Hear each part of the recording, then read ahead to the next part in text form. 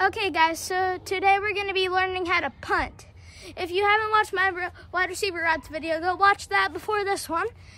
I know it doesn't pop up on the screen, but besides that, it's really good. Like I said in the wide receiver video, keep your shoes tied, make sure they're tied, or cleats, whatever you use.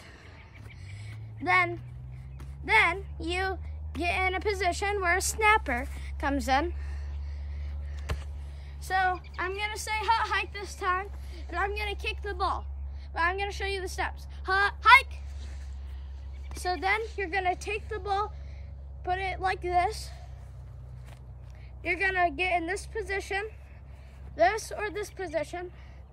You're gonna kind of, so like this, and then you're gonna throw it up, and it goes. And then they will receive it and catch it. So now, if you're the receiver, so Mom, here's what you're gonna do. You're gonna do this and flip it like that, up in the air, to me, okay? So this is how you're supposed to return, okay? So the kick is gonna be off. Make sure it is in your hands. You run, or do whatever type of moves. And if it's a dive for the end, for the touchdown, do this. So your hands are secure, that way you don't lose it or fumble it. So now, same with the field goal. There would be a person like this. Mom, do this. With your finger, just like this. I promise I won't hit you, okay? So you're gonna do this. Line up your feet. 1, 2, shuffles. Get in this position or this position. So you're gonna do this